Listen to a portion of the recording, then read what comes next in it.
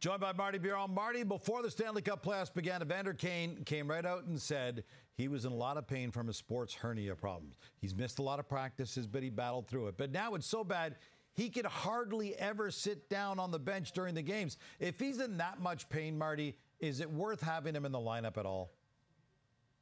Well, obviously, you got to factor in how much pain can he withstand, right? And play effectively. Now, I think that for game 2, I would have Evander Kane in the lineup, even if he was at 75%.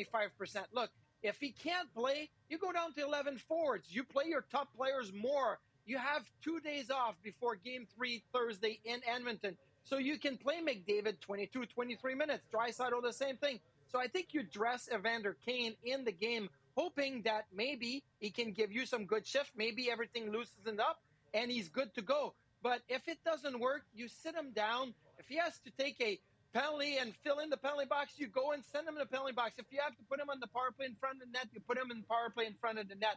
But I think Evander Kane at 75% right now is still better than what the Oilers can put out there. And if he can't go, you play McDavid and Draisaitl even more minutes. All right, let's talk blue line. Cody Ceci's out, a healthy scratch for the first time in these playoffs. Vincent Desharnais is in. Kris Knoblauch has made all the right moves in the playoffs so far. How much do you think this affects D partner Darnell Nurse, who's a playoff worst -15 right now?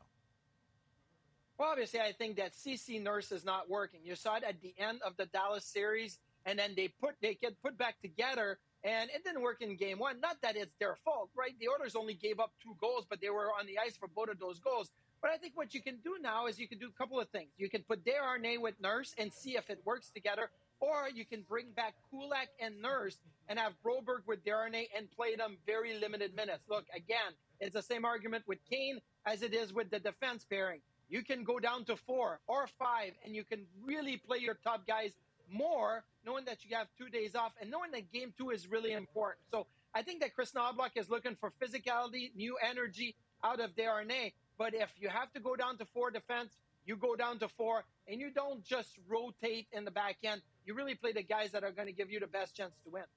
For the record, the worst playoff plus-minus all time, Paul Reinhart. He finished -16 41 years ago.